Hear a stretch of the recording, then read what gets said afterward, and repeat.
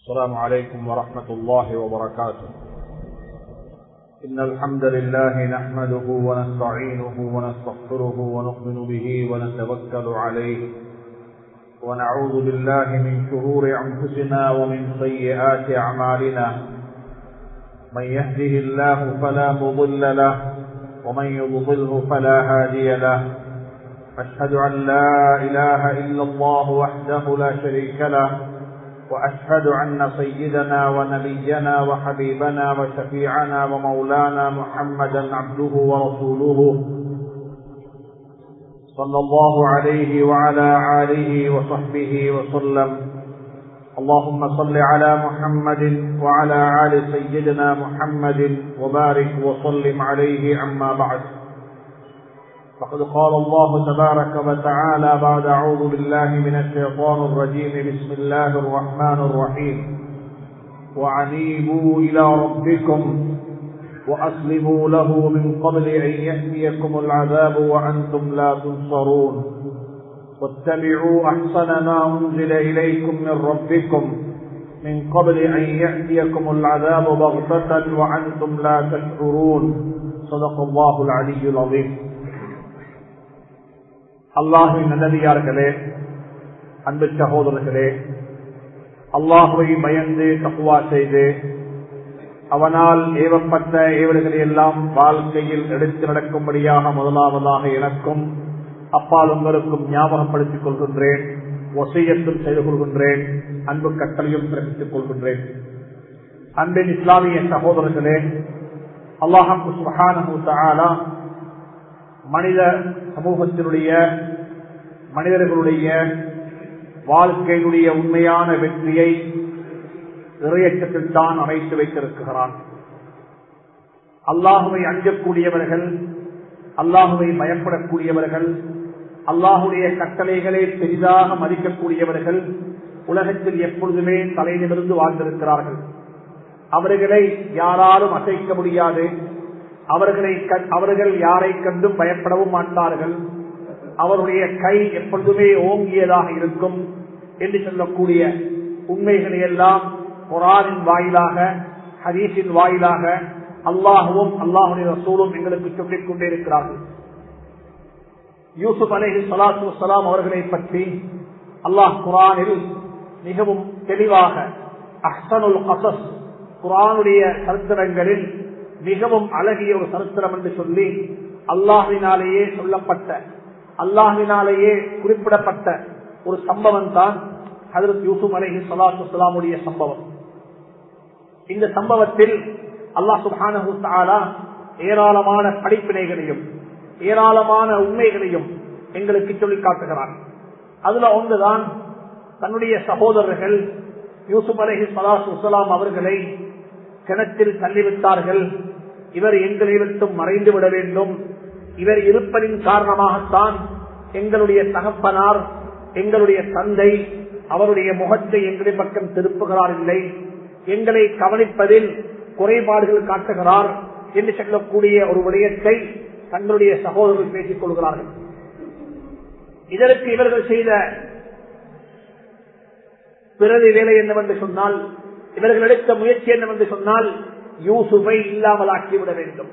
இந்த யூசுப் என்று சொல்லக்கூடிய ஒருவர் இருப்பதின் காரணமாகத்தான்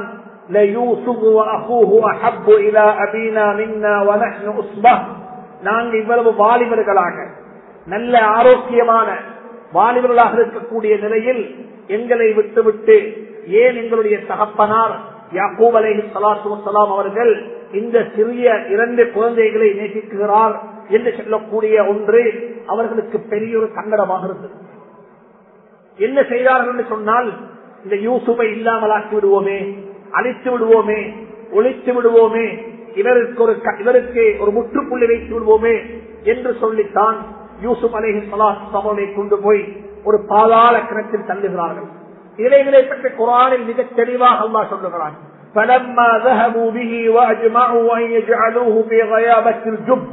கொண்டு போய் ஒரு பால் கிணற்றில், அதாவது அந்த கிணறு இருக்கிறதே, மக்கள் அதுல யாரும் வந்து வளமையாக தண்ணி எல்ல மாட்டாங்க. வழிப்போக்கர்கள் அவ்வழியாக போகக்கூடிய மக்களுக்கு தண்ணி தேவைப்படும் பொழுதுதான் அந்த கிணற்றை நாடி போவார்கள். அப்படிப்பட்ட ஒரு கிணற்றில கொண்டு போய் யூசுப் அலைஹிஸ்ஸலாம் அவர்களை தள்ளிவிட்டார்கள். இது எப்படிப்பட்ட ஒரு நடவடிக்கை என்று சொன்னால், அன்புக்குரிய சகோதரர்களே, பெரியார்களே, இது ஒரு சதி. இவர்களை இல்லாமலாக்க வேண்டும், அடித்து கட்ட வேண்டும், ஒழித்து கட்ட வேண்டும், தந்தையினுடைய கவனத்தை எங்களின் பக்கமாக திருப்ப வேண்டும், நாங்கள் ஆதிக்கம் செலுத்த வேண்டும் என்பதற்காக வேண்டித்தான் இப்படிப்பட்ட ஒன்றை அவர்கள் செய்தார்கள். ஆனால் நேர்மாறாக அல்லாஹ் சொல்லுகிறான், எந்த இடத்தில் நீங்கள் சரித்திரத்தை முடிக்க ஆரம்பிக்கிறீர்களோ அங்கிருந்துதான் நான் ஹஜ்ரத் யூசுஃபுடைய சரித்திரத்தை ஆரம்பம் செய்கிறேன். இவர்கள் நினைத்தார்கள், கிணத்துக்குள்ளே தள்ளிவிட்டால், கிணத்துக்குள்ளே இவர்களை மறைத்து விட்டால் இவருடைய சரித்திரம் முடிந்து போய்விடும் என்பதாக.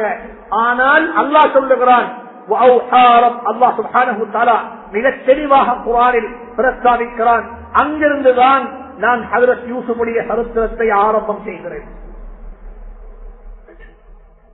அன்புக்குரிய சகோதரர்களை, பெரியார்களே, அல்லாஹ் சொல்லிவிட்டு சொல்லுகிறான், வல்லாஹு காலிபுன் அலா அம்ரிஹி வலாகின்ன அக்ஸரன் நாஸ் லா யஅலமூன். எப்பொழுதுமே அல்லாஹ் சுப்ஹானஹு வ தஆலா தன்னுடைய விடயத்தை, தான் எதை நாடுகிறானோ அதை நிறைவேற்றுவதில் எப்பொழுதுமே அவனுடைய கை ஓங்கியதாகத்தான் இருக்கும். வலாகின்ன அக்ஸரன் நாஸ் லா யஅலமூன். அநேகமான மக்களுக்கு இது தெரியாது. இதை நீங்கள் புரிந்து கொள்ள மாட்டீர்கள், இதை நீங்கள் அறிந்து கொள்ள மாட்டீர்கள். அன்புக்குரிய சகோதரர்களே, பெரியார்களே, ஒரு விடயத்தை ஆழமாக பதிய வைத்துக் கொள்ளுங்கள். நாங்கள் ஒன்றை நாடுகிறோம், ஆனால் அல்லாஹ் வேறொன்றை நாடுகிறான்.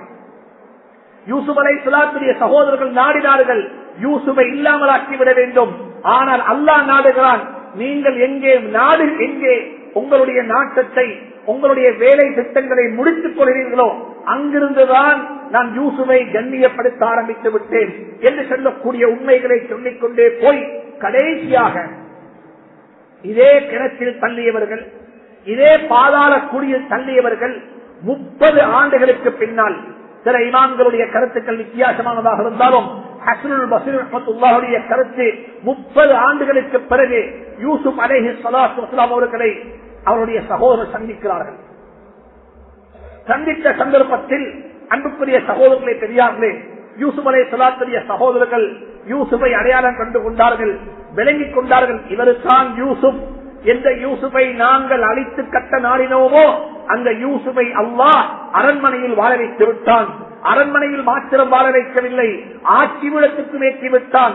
நாங்கள் இன்று அவருக்கு கீழே வாழ்ந்து கொண்டிருக்கிறோம் என்று சொல்லக்கூடிய உண்மைகளை எல்லாம் புரிந்து கொண்ட அந்த யூசுப் அலைஹிஸ்ஸலாத்துடைய சகோதரர்கள் யூசுஃபை பார்த்து ஒரு கேள்வி கேட்டார்கள். காலு அந்த யூசுப், நீங்க யூசுஃபா என்று கேட்டார்கள். சொன்னார்கள், நான் யூசுப், இதனுடைய சகோதரர் புன்யாமீன். அதற்கு பிறகு அவருடைய சகோதரர்கள் கேள்வி கேட்டார்கள், இந்த இடத்தை நீங்கள் எப்படி அடைந்து கொண்டீர்கள்? அன்புக்குரிய சகோதரர்களே, நாங்கள் ஒவ்வொருத்தரும் யோசிக்க வேண்டும். என்னுடைய வாழ்க்கையில் ஒன்றை நான் அடைய வேண்டும் என்றிருந்தால் எவ்வழியில் போய் அதனை அடையலாம், எந்த வழியில் போய் அதனை அடைந்து கொள்ள முடியும் என்பதற்கு அழகான உதாரணத்தை குர்ஆனின் வாயிலாக அல்லாஹ் எங்களுக்கு சொல்லித் தருகிறான். யூசுப் அலைஹிஸ்ஸலாத்துடைய சகோதரர்கள் யூசுஃபை பார்த்து கேட்கிறார்கள், நீங்கள் இந்த இடத்தை எப்படி அடைந்து கொண்டீர்கள்? எதன் காரணமாக இது உங்களுக்கு கிடைத்தது? நாங்கள் உங்களை கேவலப்படுத்த நாடினோம், நாங்கள் உங்களை இல்லாமலாக்க நாடினோம், நாங்கள் உங்களை அழைத்துவிட நாடினோம், நீங்கள் ஆட்சி செய்து கொண்டிருக்கிறீர்கள். இந்த இடத்துக்கு வந்து சேர்வதற்கு என்ன ரகசியம்? எதன் காரணமாக இதற்கு அடைந்தீர்கள் என்று கேட்ட நேரத்தில் யூசுப் அலைஹிஸ்ஸலாம் மிச்சம் சொல்ல இல்ல. குர்ஆன் சொல்லுகிறது, 2 விடயத்தை காரணமாக, 2 சிபாத்தின் காரணமாகத்தான் எனக்கு இந்த இடம் கிடைத்தது என்று சொல்லக்கூடிய சந்தர்ப்பத்தில் சொன்னார்கள், இன்னஹு மய்யத்தகி வயஸ்பிர், இன்னஹு மய்யத்தகி வயஸ்பிர் ஃபஇன்னல்லாஹ லா யுதீஉ அஜ்ரல் முஹ்ஸினீன். சொன்னார்கள், யாருடைய வாழ்க்கையில் இறையச்சம் இருக்குமோ, யாருடைய வாழ்க்கையில் பொறுமை இருக்குமோ அவர்களுக்கு இப்படிப்பட்ட இடங்கள் கிடைக்கத்தான் செய்யும். அல்லாஹ் அவர்களுக்கு கொடுக்க வேண்டிய ஒன்றை வீணாக்க மாட்டான். தக்வா, பொறுமை. யாருடைய வாழ்க்கையில் தக்வா இருக்குமோ, அல்லாஹுடைய அச்சம், அல்லாஹுடைய பயம். யூசுப் அலைஹிஸ்ஸலாம் உதாரணம். அந்த பெண்மணி பாவத்தின் பக்கமாக தன்னை அழைத்த நேரத்தில் தன்னுடைய தக்வாவை வெளிப்படுத்தினார்கள். தக்வா என்று சொல்லக்கூடியது மிம்பர் மேடையில் பேசக்கூடிய பேசக்கூடிய பேச்சல்ல, பள்ளியில் உட்கார்ந்து கேட்கக்கூடிய கேள்வியும் அல்ல. அன்புக்குரிய சகோதரர்களே, இது ஒரு இன்ஃபர்மேஷன், இது ஒரு தகவல் திரட்டப்படுகிறது. ஆனால் எந்த தகவலை நாங்கள் அறிந்து கொள்கிறோமோ இதை எங்களுடைய வாழ்க்கையில் கொண்டு வந்தால் அதற்கு பெயர் தக்வா. அதற்கு பெயர் தக்வா. தக்வா என்று சொல்லக்கூடியது யூசுப் அலைஹிஸ்ஸலாத்து வஸ்ஸலாம் அந்த பாவத்தை பக்கமாக அழைக்கப்பட்ட சந்தர்ப்பத்தில் பாவத்தை விட்டும் தன்னை பாதுகாத்துக் கொள்வதற்கு எந்த ஒன்றை பாவித்தார்களோ அந்த ஒன்றுக்கு பெயர் தக்வா. قال إنه ربي قال معاذ الله قال معاذ الله إنه ربي أحسن مثواي إنه لا يفلح الظالمون. அல்லாஹ் குர்ஆன்ல தக்வாவுக்கு உதாரணம் சொல்லுகிறான். பாவத்தை செய்துவிட்டு தௌபாவுக்குரிய வழி பார்ப்பதல்ல தக்வா என்று சொல்லக்கூடியது. தக்வா என்று சொல்லக்கூடியது பாவம் என்று சொல்லக்கூடிய ஒன்று முன்னால் வரும் பொழுது அந்த பாவத்தை விட்டும் விரண்டு ஓடுவதற்கு பெயர் தக்வா. 27 வரும், ஹஜ் வரும், பராத் வரும், அரபா வரும். நாங்கள் தௌபா செய்வோம் என்று பாவம் செய்வதற்கு பெயர் தக்வாவல்ல. தக்வா என்று சொல்லக்கூடியது பாவத்தை விட்டும் விரண்டு ஓடக்கூடிய ஓட்டத்துக்கு பெயர் தக்வா. யூசுப் அலைஹிஸ்ஸலாத்து வஸ்ஸலாம் அவர்கள் செய்து காட்டினார்கள். அவர்கள் சொல்லுகிறார்கள், தக்வாவை கொண்டுதான் இதனை அடைந்து கொண்டேன். ஆனால் வெறுமனே தக்வா என்று சொல்லக்கூடியது வார்த்தைகள் அல்ல. தக்வா என்று சொல்லக்கூடியது மனிதனுடைய வாழ்க்கையில் ஆக்ஷன்ல, மனிதனுடைய வாழ்க்கையில் செயலாக வெளிப்படுத்தப்பட வேண்டிய ஒன்றுக்கு பெயர் தக்வா. அல்லாஹ் குர்ஆன்ல சொல்லுகிறான், வஸ்தபகல் பாப். பாவத்தின் பக்கமாக அழைக்கப்படுகிறார்கள், பாவத்தின் பக்கமாக கூப்பிடப்படுகிறார்கள், பாவத்தின் பக்கமாக நிர்பந்திக்கப்படுகிறார்கள். கதவுகள் அனைத்தும் மூடப்பட்டிருக்கிறது. குர்ஆன் மிக தெளிவாக சொல்லுகிறது, வகல்லகத்தில் அபுவாப் வகல்லகத்தில் அபுவாப். அந்த பெண்மணி பாவத்தின் பக்கமாக எப்படி தெரியுமா அழைக்குகிறாள்? கதவுகள் அனைத்தையும் மூடிவிட்டால், கதவுகளுடைய சாவிகளை தன்னுடைய கையிலே வைத்துக் கொண்டிருக்கிறாள். ஏன்? அது அரண்மனை அல்லவா? அது ஒரு மாளிகை அல்லவா? அது ஒரு பேலஸ் அல்லவா? அந்த மாளிகைக்கு பல கதவுகள் இருந்தது.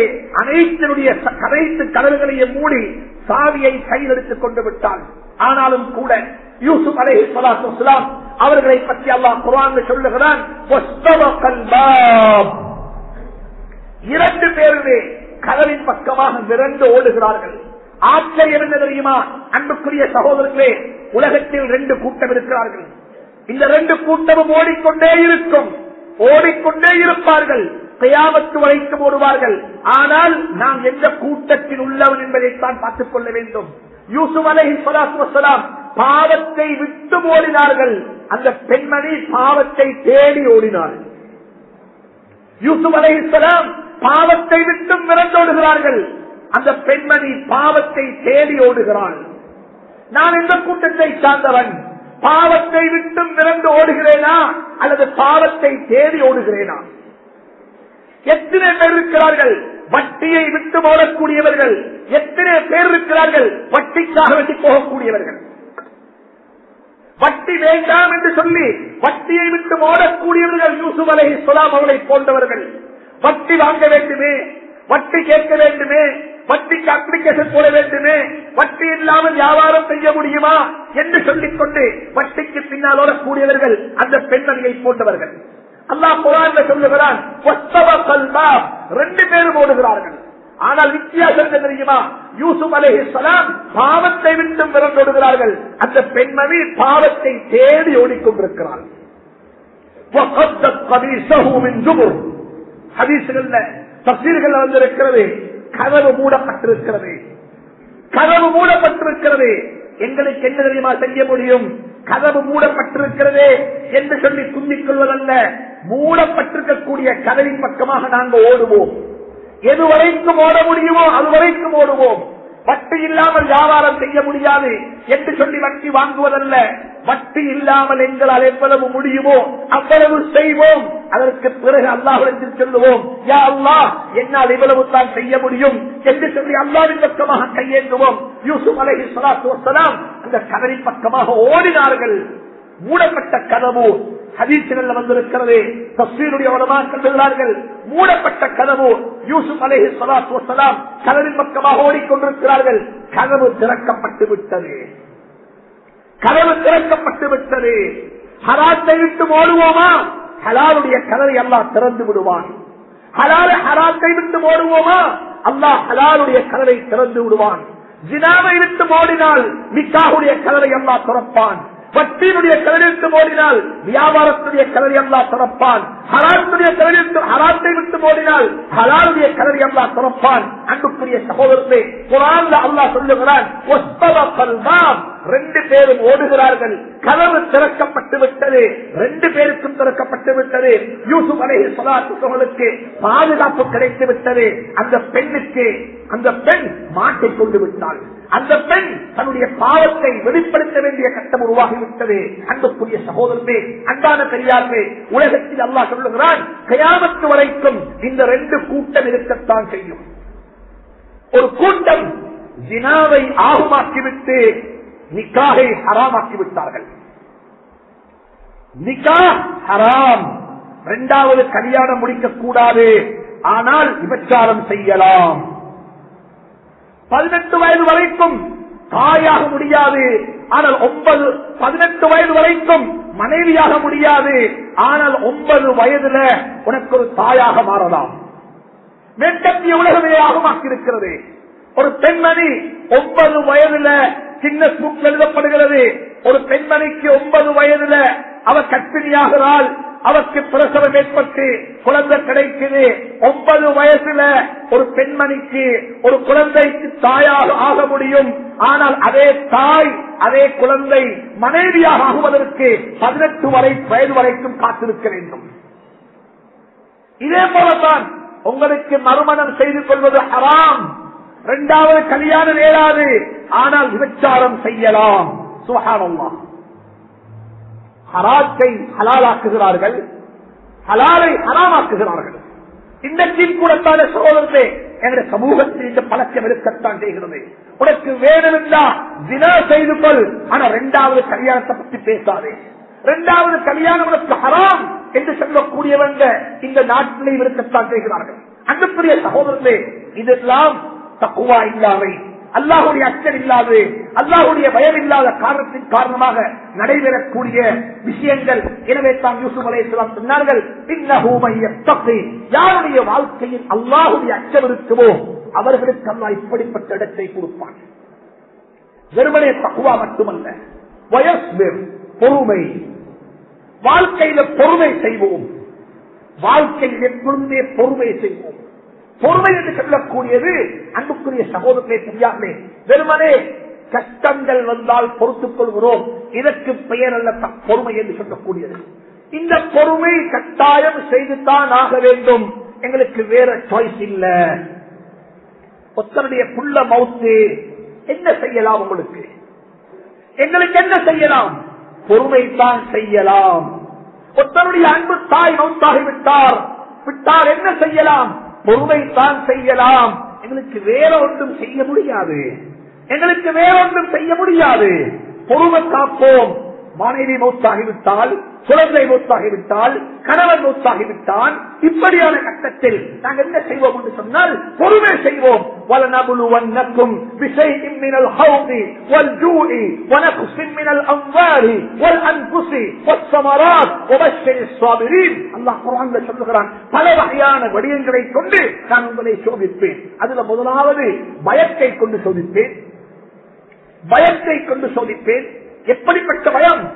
அனைவருமே பயந்து பயந்து வாழ்ந்து கொண்டிருக்கிறார்கள். எக்கானமி இப்படி போனா எங்களுக்கு என்ன நடக்கும்?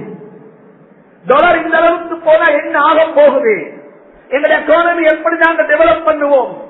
சுப்ஹானல்லாஹ். கொடுக்க வேண்டிய பில் டாலர் இவ்வளவு ரேட்டுக்கு போய்விட்டது. நாங்க பில் செலுத்தக்குள்ள, நாங்க சாமான் வாங்கக்குள்ள நாங்க ரேட்டை கன்ஃபார்ம் பண்ணினோம் 110 ரூபாய்.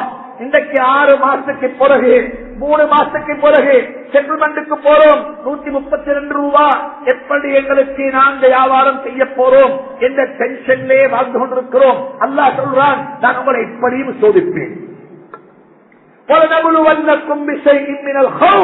பயத்தை கொண்டும் சோதிப்பேன். பயம் என்று சொல்லக்கூடியது அது எதிரியால வரலாம், பொருளாதார வீழ்ச்சியால வரலாம், பண நெருக்கடியால வரலாம். அன்புக்குரிய சகோதரர்களே, ஹயாத் மௌத்தை கொண்டு வரலாம். அல்லாஹ் சொல்லுகிறான், மினல் ஹௌஃபி வல் ஜூ, பசியை கொண்டும் சோதிப்பேன். அல்லாஹ் இந்த நாட்டில் அப்படி ஒன்று உருவாக்கல்ல, இந்த நாட்டில் அல்லாஹ் அப்படி ஒன்று உருவாக்கல்ல. எவ்வளவு காலம், 30 வருட யுத்தம், பயங்கரமான யுத்தம் இந்த நாட்டில் இருந்த காலத்தில கூட அன்புக்குரிய சகோதரர்களே, யாரையும் காட்ட மாட்டீங்க, யாரையும் நாங்க கண்டதில்ல. பசீர மௌத்தானாங்க என்று சொல்லி, சாப்பிட இல்லாம மௌத்தானாங்க என்று சொல்லி யாரையுமே நாங்க காண இல்ல. அல்லாஹ் எல்லா மக்களுக்கும் நேரத்துக்குரிய உணவை கொடுத்துக் கொண்டிருக்கிறான். ஆனா நாங்க கேள்விப்படுகிறோம், இயற்கையான யதார்த்தமான பசீர மக்கள் சோமாலியாவில் மௌத்தாகிக் கொண்டிருக்கிறார்கள். அல்லாஹ் சொல்லுகிறான், நான் மக்கள் இப்படியும் சோதிப்பேன், பசியை கொண்டு சோதிப்பேன். அல்லாஹ் அப்படிப்பட்ட சோதனைகளை விட்டு நம்மை பாதுகாப்பானார். மௌத்தை கொண்டு சோதிப்பேன். அன்புக்குரிய சகோதரர்களே, இப்படிப்பட்ட கட்டங்கள் வந்தால் நாங்கள் பொறுமைத்தான் காக்க வேண்டும்.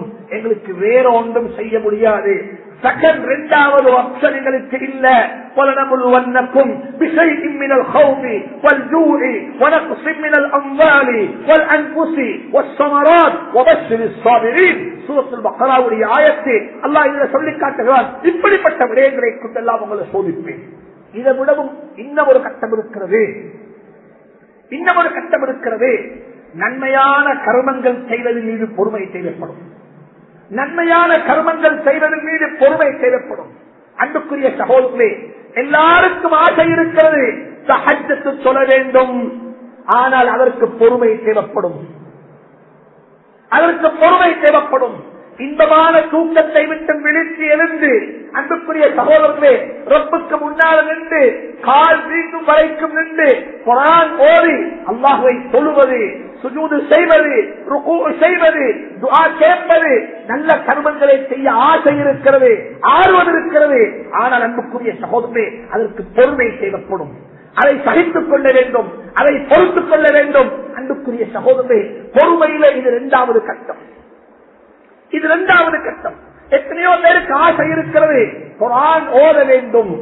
ஆனால் நசீபு கிடைப்பதில்லை, நசீபு கிடைப்பதில்லை. ஒவ்வொரு நாளும் அன்புக்குரிய சகோதரே, இந்த காலையில எத்தனை பேர் பேப்பர் வாசித்திருப்பாங்க, எத்தனை பேர் பத்திரிகை வாசித்திருப்பார்கள். அது நியூஸாக இருக்கலாம், SMS ஆக இருக்கலாம், இமெயில்ஸ் ஆக இருக்கலாம், அது செய்தி பத்திரிகைகளாக இருக்கலாம். அன்புக்குரிய சகோதரே, இதே நேரத்தில் உள்ளத்தில் கையை வச்சு கேட்டு பாருங்க பார்ப்போம், எத்தனை பேருக்கு சூரத்துல் கஹஃப் போலக்கூடிய பாக்கியம் கிடைச்சது, சூரத்துல் கஹஃப் போலக்கூடிய சந்தர்ப்பம் யாருக்கு கிட்டியது? அல்லாஹ் நம் அனைவருக்கு நசீபாக்குவானாக. ஜெனீவாவை பற்றி எத்தனை பேர் கலைத்தோம், இந்தியாவை பற்றி எத்தனை பேர் பேசினோம், அந்த பில்ஸை பற்றி எத்தனை பேர் கமெண்ட் சொன்னோம். அன்புக்குரிய சகோதரர்களே, எத்தனை பேருக்கு இன்று வெள்ளிக்கிழமை சூரத்துல் கஹஃப் போதுவது சுன்னத் என்று தெரியும், ஆனா தெரிந்தும் போதக்கூடிய பாக்கியம் எத்தனை பேருக்கு கிடைத்தது? ஸலவாத் ஓதுவது, நபிகளார் மீது ஸலவாத் சொல்லுவது சுன்னத் என்று தெரியும், எத்தனை பேருக்கு அந்த பாக்கியம் கிடைத்தது? அன்புக்குரிய சகோதரர்களே, ஞாபகத்தில் வைத்துக் கொள்ளுங்கோ, பொறுமை என்று சொல்லக்கூடியது இரண்டாவது கட்டம். நன்மையான கர்மங்கள் செய்வதன் மீது பொறுமை காக்க வேண்டும். நன்மையான கர்மங்கள் செய்வதன் மீது நாங்கள் எங்களை அடக்கிக் கொள்ள வேண்டும்.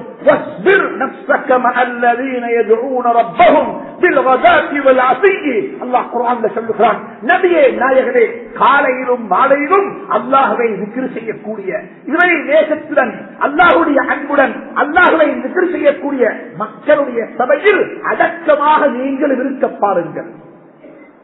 சுப்ஹானல்லாஹ். எந்த நபிக்கு வஹி வருகிறதோ, எந்த நபி அல்லாஹ் நேசிக்கிறானோ, எந்த நபியினுடைய வாழ்நாளின் மீது அல்லாஹ் சத்தியம் செய்தானோ, அந்த நபியை பார்த்து சொல்லுகிறான், வஸ்பிர் நஃப்ஸக மஅல்லதீன யதுஊன ரப்பஹும் பில்கதாத்தி வல்அஸி. காலையிலும் மாலையிலும் அல்லாஹ்வை zikr செய்யக்கூடிய, அல்லாஹ்வை நேசிக்கக்கூடிய, அல்லாஹ்வுடைய பெயரை சொல்லி சொல்லி அல்லாஹ்வை ஞாபகப்படுத்தக்கூடிய அந்த ஒரு கூட்டத்துடன் உங்களையும் உட்கார வைத்துக் கொள்ளுங்கள், நீங்களும் உட்கார்ந்து கொள்ளுங்கள் என்று சொல்லி அல்லாஹ் நபியை பார்த்து படித்திருக்கிறான். அன்புக்குரிய சகோதரர்களே, வாழ்க்கையில் நன்மையான கர்மங்கள், நல்ல அமல் செய்வதற்கும் எங்களுக்கு பொறுமை தேவைப்படும். நீளம் செலுத்துவதற்கு பொறுமை தேவைப்படும். நீளம் செலுத்துவதற்கு பொறுமை தேவைப்படும். அல்லாஹ் சொல்லுகிறான் குர்ஆனில் நீளத்தை பற்றி சொல்லும் பொழுது நீளமாக நடக்க வேண்டும், நேர்மையாக நடக்க வேண்டும் என்று சொல்லக்கூடிய கட்டத்தில் அல்லாஹ் குர்ஆனில் 2 வகையாக சொல்லுகிறான். எதிரிகளுடன் நீளமாக நடக்க வேண்டும், குடும்பத்துடன் நீளமாக நடக்க வேண்டும்.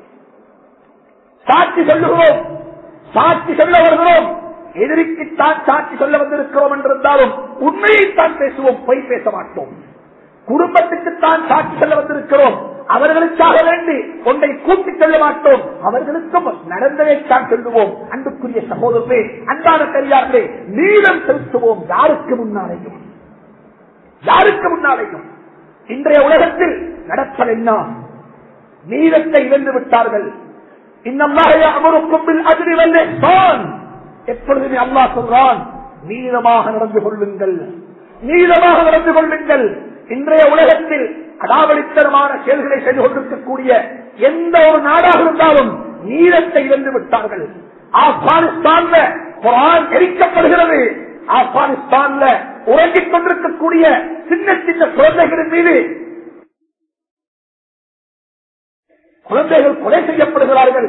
இதை தட்டி கேட்பதற்கு யாரும் இல்லை, இதை கேட்பதற்கு எந்த ஹியூமன் ரைட்ஸும் இல்லை, இதை பற்றி பேசுவதற்கு எந்த உயிரும் இல்லை. ஒரு பயங்கரவாதம் அளிக்கப்பட்டு விட்டால் அன்புக்குரிய சகோதரர்களே அதை பற்றி கவலைப்படுகிறார்கள்.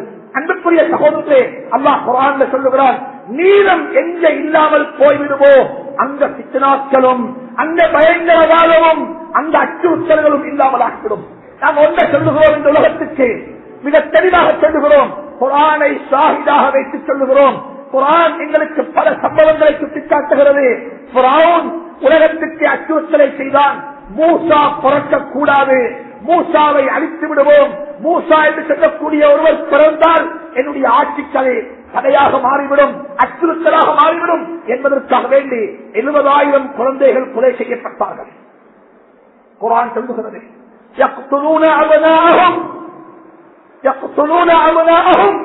அவர்களே பிறக்கக்கூடிய ஆண் குழந்தைகளை எல்லாம் அவர்கள் கொலை செய்தார்கள். எதற்காக வேண்டி தெரியுமா? அப்படிப்பட்ட ஒரு குழந்தை பிறந்து வளர்ந்து வந்தால் அவனின் மூலமாக என்னுடைய ஆட்சிக்கு உடை வைக்கப்படும், என்னுடைய ஆட்சி கவுந்துவிடும் என்று சொல்லக்கூடிய அச்சத்தின் காரணமாக அல்லாஹ் சொல்லுகிறான், அப்படியல்ல, அந்த குழந்தை பிறக்கும், அந்த குழந்தையை உன்னுடைய வீட்டில் நான் வாழ வைப்பேன், அந்த குழந்தைக்கு நீ தந்தையாக இருப்பாய், அந்த குழந்தை உன்னுடைய மனைவியினுடைய அன்பு குழந்தையாக இருக்கும். சுப்ஹானல்லாஹ், சுப்ஹானல்லாஹ். மேற்கத்திய உலகத்துக்கும் வட அமெரிக்காவுக்கும் நாங்கள் சொல்லுகிறோம், இஸ்லாத்தை நீங்கள் பயங்கரவாதிகளாகவும் இஸ்லாமியர்கள் பயங்கரவாதிகள் என்பதாகவும் நீங்கள் திணிக்கிறீங்க. ஆனால் உங்களுடைய வீட்டுக்குள்ளேயே இஸ்லாம் வளர்ந்து கொண்டிருக்கிறது. இஸ்லாம் வளரவில்லை, அல்லாஹ் இஸ்லாத்தை வளர்த்துக் கொண்டிருக்கிறான். மதரசாக்கள் ஆப்பிரிக்காவில், அரபு நாட்டில், ஆசியா, அதாவது ஆசியா கண்டத்தில் இருக்க வேண்டியிருந்தா அதற்கு நீங்க பேர் வைக்கிறீங்க, இது பயங்கரவாதத்தை வளர்க்கும் மதரசாக்கள் என்பதாக. இதே மதரசாக்கள் தான் உங்களோட ஊர்ல இருக்கிறது, உங்களோட பிரதேசங்கள் இருக்கிறது, அதற்கு நீங்க சொல்றீங்க ஸ்பிரிச்சுவல், ஆத்மீகத்தை வளர்க்கக்கூடிய இடங்கள் என்பதாக. சுப்ஹானல்லாஹ், சுப்ஹானல்லாஹ்.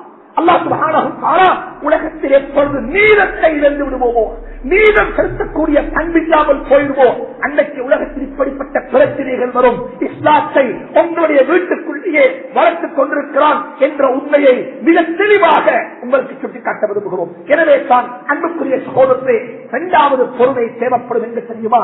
எல்லா கட்டத்திலும் எல்லா சந்தர்ப்பத்திலும் ஞாபகத்தில் வைத்துக் கொள்ளுங்கள், நன்மையான கர்மங்கள் செய்வதற்கும் பொறுமை தேவைப்படும். 3வது பொறுமை இருக்கிறது, ஆக கஷ்டமான பொறுமை,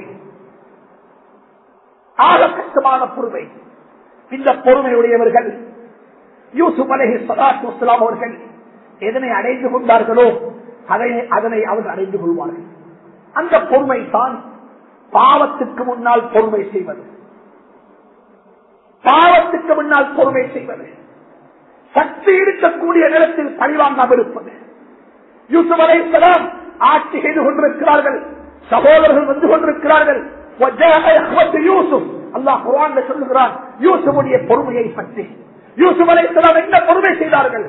யூசுப் அலைஹிஸ்ஸலாமுடைய சகோதரர்கள் வந்து கொண்டிருக்கிறார்கள், ஆனால் அவர்களுக்கு தெரியாது இது யூசுப் என்பதாக. யூசுஃபுக்கு தெரியும் அது சகோதரர் என்பதாக. என்னை இவர்கள் தான் கிணற்றில தள்ளினார்கள், எனக்கு இவர்கள் தான் துரோகம் செய்தார்கள், என்னுடைய உயிருக்கு இவர்கள் தான் பணயம், என்னுடைய உயிரை வாங்குவதற்கு இவர்கள் கங்கரை கட்டினார்கள் என்பதை எல்லாம் அறிந்து கொண்ட யூசுப் அலைஹிஸ்ஸலாம் எப்படி தெரியுமா நடத்தாக்கினார்கள்? அவர்களை அருவிகளாக கெஸ்டாக பார்த்தார்கள். தன்னுடைய இருப்பிடத்துக்கு வந்த அன்பு சகோதரர்களை அன்பாக அரவணைத்தார்கள். ஆனால் அவர்களுக்கு தெரியாது இவர் யார் என்பதாக. கடைசியாக அந்த சகோதரர்கள் அந்த சபையை விட்டு போகக்கூடிய சந்தர்ப்பத்தில் ஒரு வார்த்தை சொல்லிவிட்டு போனார்கள். யா அய்யுஹல் அஸீஸ், தம்பி என்று சொல்ல இல்ல, தம்பி என்று தெரியாது, இது யூசுப் என்று தெரியாது. அவங்களுக்கு தெரியும் இது அரசன் என்பதாகத்தான் தெரியும், நாட்டை ஆளக்கூடிய மன்னர் என்பதாகத்தான் தெரியும். சொன்னார்கள் யா அய்யுஹல் அஸீஸ், ஏ அரசே, எங்களுடைய வாழ்க்கையில உங்களை போல ஒரு பேருபகாரிய நாங்க கண்டதே இல்ல. இன்னா லனராக மினல் முஹ்ஸினீன். யா அய்யுஹல் அஸீஸ், إن له أبا شيخا كبيرا فخذ أحدنا مكانه إنا نراك من المحسنين. சொல்றாங்க சகோதரர்கள் யூசுஃபை பார்த்து, எங்கட வாழ்க்கையில யூசுப் என்று சொல்ல இல்ல, சொன்னாங்க அஸீஸ் என்று சொல்லி, அரசே எங்கட வாழ்க்கையில உங்களை போல ஒரு நல்ல உகாரிய பார்த்ததே இல்ல என்று சொல்லி அவர்கள் சொன்னார்கள். அன்புக்குரிய சகோதரர்களே, எதிரிக்கு முன்னாலேயும் அவனையும் மன்னித்து அவனுடைய தவறையும் மறந்து, நான் எனக்கு நீ கல்லால் அடித்தாய், நான் உனக்கு என்ன செய்ய போறேன் தெரியுமா? என் வீட்டுக்குள்ள வைத்து உன்னை கண்ணியப்படுத்த போறேன். இந்த சிபாத்தை கொண்டு வாங்குவோம். மக்களை மன்னிப்போம், மக்களை மறந்து விடுவோம், அவர்களுடைய பாவத்துக்காக வேண்டி இரவையில எழும்பி அல்லாஹ்விடத்தில் துஆ செய்வோம், அல்லாஹ்விடத்தில் இஸ்திக்ஃபார் செய்வோம். அல்லாஹ் குர்ஆன்ல சொல்லுகிறார், لو كنت فظا غليظ القلب لانفضوا من حولك فاعف عنهم واستغفر لهم وشاورهم واذا عزمت فتوكل على الله. அன்புக்குரிய சகோதரர்களே, இது பேச லேசி, கேட்க ரொம்ப இன்பமாக இருக்கும், ஆனா செய்து காட்டக்கூடியவங்க ரொம்ப குறைவாகத்தான் இருப்பார்கள். யூசுப் அலைஹிஸ்ஸலாம் தன்னுடைய சகோதரர்களுக்கு முன்னால பொறுமை காப்பார்கள். எப்படி பொறுமை தெரியுமா? மன்னிச்சுட்டாங்க, மறந்துட்டாங்க, எந்த அளவுக்கு அழகான ட்ரீட்மெண்ட் கொடுத்தாங்கன்னு சொன்னா, அவங்க சொல்றாங்க எங்களோட வாழ்க்கையில உங்களை போல பேரு மாறிய நாங்க கண்டதே இல்லை. இதைத்தான் குர்ஆன்ல அல்லாஹ் சொல்லுகிறான். கடைசியாக ஒரு கட்டத்தில் யூசுப் அலைஹிஸ்ஸலாத்தை விளங்கிக் கொண்ட சந்தர்ப்பத்தில் கேட்டாங்க, இந்த இடத்தை நீங்க எப்படி அறிஞ்சு கொண்டீங்க? சொன்னாங்க, தக்வாவை கொண்டும், இரண்டாவது பொறுமையை கொண்டும் பொறுமை செய்தேன், பொறுமையினுடைய வரக்கத்தின் காரணமாகத்தான் இந்த இடத்தை அறிந்து கொண்டேன் என்று சொன்ன சந்தர்ப்பத்தில் சகோதரர்கள் சொன்னார்கள், யூசுஃபை பார்த்து 30 வருடங்களுக்கு முன்னால் தெரியாதனத்தின் காரணமாக நாங்கள் உங்களுக்கு அநியாயம் செய்துவிட்டோம், உங்களுக்கு துரோகம் செய்துவிட்டோம், எங்களை மன்னித்து விடுங்கள் என்று சொன்ன சந்தர்ப்பத்தில் யூசுப் அலைஹிஸ்ஸலாம் ஒரு வார்த்தை சொன்னார்கள். அந்த வார்த்தையை அல்லாஹ் குர்ஆனில் அப்படியே சுட்டிக்காட்டுகிறான்.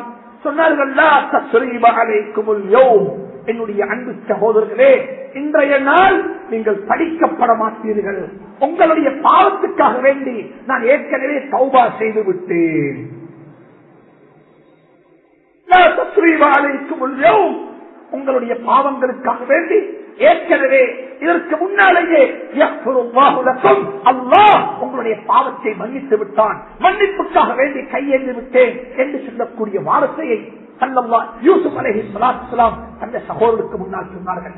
இதே வார்த்தையைத்தான் இன்று நாங்களும் சொல்ல வேண்டும், இதே வார்த்தையைத்தான் நாங்களும் கலைக்க வேண்டும். எனக்கு யாராவது அநியாயம் செய்து விட்டேனா, பொறுமை காப்போம், விட்டுக் கொடுப்போம், மன்னித்து விடுவோம், தயாரத்தன்மையை காட்டி விடுவோம். நாங்கள் சொல்லுவோம், கோர்ட்டில பேச்சு வழக்கு பேச தேவையில்லை, கோர்ட்டில பேச்சு வழக்கு பேச தேவையில்லை, உனக்கு என்ன வேணுமோ அதை எடுத்துக்கொண்டு மிச்சம் உள்ளத்தை தந்துடுவாப்பா, உனக்கு தலையேலத்தை அலையும் வச்சுக்கோ, எனக்கு பிரச்சனை இல்ல, நான் விட்டுத்தாரேன்.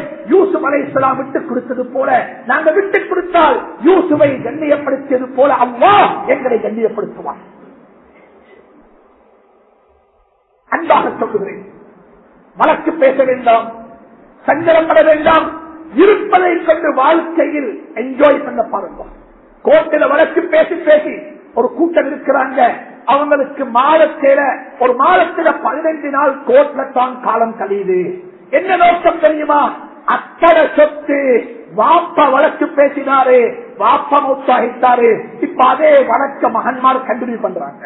கேட்டா சொல்றாங்க ரொம்ப சந்தோஷமா, 30 வருஷமா நாங்க வழக்கு பேசுறோம், நாங்க கேட்கிறோம், யாருடைய வயிற்றை நீங்க நிறைக்கிறீங்க, யார் எதற்காக வேண்டி கஷ்டப்படுறீங்க, பொறுமை காப்போம், யூசுப் அலைஹிஸ்ஸலாம் விட்டு கொடுத்தது போல விட்டு கொடுப்போம். உங்களுடைய சகோதரன் தானே ஒரு முஸ்லிம் உங்களோட ஃபைட் பண்றாரு, உங்களோட கண்டுபிடிக்கிறாரு, நீங்க சொல்லுவோம் உனக்கிட்ட இருந்தா எனக்கு இருக்கிறது போல வாப்பா, உனக்கு வேணுமா இது எடுத்துக்கோ. இன்றைக்கு கொண்டு போய் அசருக்கு முன்னால டாக்குமெண்ட் கையில இருந்தோம், நான் இந்த கேஸ் இருந்து வித்ட்ரா பண்ணிட்டேன், இதுக்கு பிறகு இந்த கேஸை நான் கண்டினியூ பண்ண மாட்டேன், இதை நீ வச்சுக்கோ வாப்பா, நாளை கியாமத்துல அல்லாஹ்விடத்துல பார்த்துக்கொள்வோம், அதுவும் தேவையில்லை, உனக்கு இது ஹலால் சொல்லிவிட்டேன், எடுத்துக்கோ, என்ன நிம்மதியாக வாழ விட்டு விடு என்று சொல்லி போக பார்ப்போம். யூசுஃபை கண்ணியப்படுத்தின அல்லாஹ் இன்றும் இருக்கிறான், அதே அல்லாஹ் இன்றும் என்ன கண்ணியப்படுத்துவான். அல்லாஹ் சுப்ஹானஹு வ தஆலா அப்படிப்பட்ட நம்பிக்கையை நசீபாக்குவானாக, அப்படிப்பட்ட நம்பிக்கையை நசீபாக்குவானாக. சமூகத்தில் கேவலம் நாங்க பேசுறோம் ஜெனீவாவை பத்தி, நாங்க பேசுறோம் யுஎன் பத்தி. இன்னைக்கு எங்கட ஊட்டுள்ளுக்கு ஜெனீவா இருக்கிறது, எங்கட ஊட்டுள்ளுக்கு யுஎன் இருக்கிறது, எங்கட ஊட்டுள்ளுக்கு ஹியூமன் ரைட்ஸ் பேசப்படுகிறது. நான தம்பி கண்டுபிடிக்கிறாங்க, வாப்பா மகன் கண்டுபிடிக்கிறாரு. நீங்க யாருடைய வீட்டுக்குள்ள ஜெனீவாவை பத்தி பேசுறீங்க, உங்களோட வீட்டுக்குள்ள ஜெனீவாவை பத்தி பேசுங்க. வாப்பக்கு எதிராக மக்கள் கோர்ட்ல வழக்கு பேசுறாங்க, எத்தனை குடும்பம் இருக்கிறது. நான தம்பி கோர்ட்ல வழக்கு பேசுறாங்க. சுப்ஹானல்லாஹ், சுப்ஹானல்லாஹ். அன்புக்குரிய சகோதரரே, சமூகத்துடைய எங்களுடைய இஸ்லாமிய உம்மாவுடைய விடயங்களை பற்றி நாங்க பார்க்கும் பொழுது ரொம்ப மனவருத்தப்பட வேண்டிய கட்டம். நான் அன்பாக சொல்லுகிறேன், யூசுப் அலைஹிஸ்ஸலாத்துடைய வாழ்க்கையில் இருந்த விட்டுக் கொடுக்கக்கூடிய மனப்பான்மை, மன்னிக்கக்கூடிய மனப்பான்மை, பகிர்ந்து கொடுக்கக்கூடிய மனப்பான்மை, உபகாரம் செய்யக்கூடிய தன்மை, இவைகளை கொண்டு எங்களுடைய வாழ்க்கையை நாம் அலங்கரிப்போம் என்றிருந்தால் அல்லாஹ் நிச்சயமாக எங்களுடைய வாழ்க்கையில் ஹைரை நாடுவான், பரக்கத்தை நாடுவான், நல்லதை நாடுவான். அப்படிப்பட்ட குடும்பங்களாக, அப்படிப்பட்ட முஸ்லிம் உம்மாவாக நம் அனைவரையும் மாற்றி வைப்பானாக, நம் அனைவரையும் மாற்றி வைப்பானாக. அதற்குரிய சந்தர்ப்பத்தை அல்லாஹ் நமக்கு தந்தருவானாக. அதற்குரிய தயார தன்மையை கொண்டு நம் அனைவரையும் கண்ணியப்படுத்துவானாக. யா அல்லாஹ், இந்த நாட்டை பாதுகாத்திடுவாயாக, இந்த நாட்டினுடைய இறைமையை பாதுகாப்பாயாக. இந்த நாட்டிலே ஆயிரக்கணக்கான வருடங்களாக வாழக்கூடிய முஸ்லிம்கள் யா அல்லாஹ், இந்த நாடு உனக்கு சுஜூது செய்த நாடு யா அல்லாஹ். இந்த நாட்டினுடைய மண்ணிலே நாங்கள் சுஜூது செய்திருக்கிறோம் யா அல்லாஹ். இந்த நாட்டினுடைய மண்ணிலே என்ற வாழ்ந்து கொண்டிருக்கிறோம் யா அல்லாஹ். ஆயிரக்கணக்கான பள்ளிவாசல் நிறைந்த நாடு யா அல்லாஹ். இந்த நாட்டினுடைய இறைமையை பாதுகாப்பாயாக. மேற்கத்திய நாட்களுக்கு இந்த நாட்டை இரையாக்கினாரே யா அல்லாஹ். இந்த நாட்டினுடைய அத்துறை சக்திகளையும் ஒன்று திரண்டு யா அல்லாஹ் நாட்டை கட்டியெழுப்பதற்கும், நாட்டின் இறைமையை கட்டியெழுப்பதற்கும், ஐக்கியத்தை கட்டியெழுப்பதற்கும் பள்ளின சமூகமும் ஒன்றாக சேர்ந்து ஆரோக்கியமாக ஐக்கியமாக வாழக்கூடிய ஒரு நாடாக இந்த நாட்டை கட்டியெழுப்பதற்குரிய சந்தர்ப்பத்தை நாம் அனைவருக்கும் தந்துள்ளுவானாக. ஒற்றுமையை பாதுகாப்பாயாக. எல்லா இந்த நாட்டிலே முஸ்லிம்களாகிய எங்களை தலையிலிருந்து வாழ வைப்பாயாக. நாட்டினுடைய இறைமையை பாதுகாப்பதற்கு எங்களை காப்பாயாக, எங்களை பாதுகாப்பாயாக.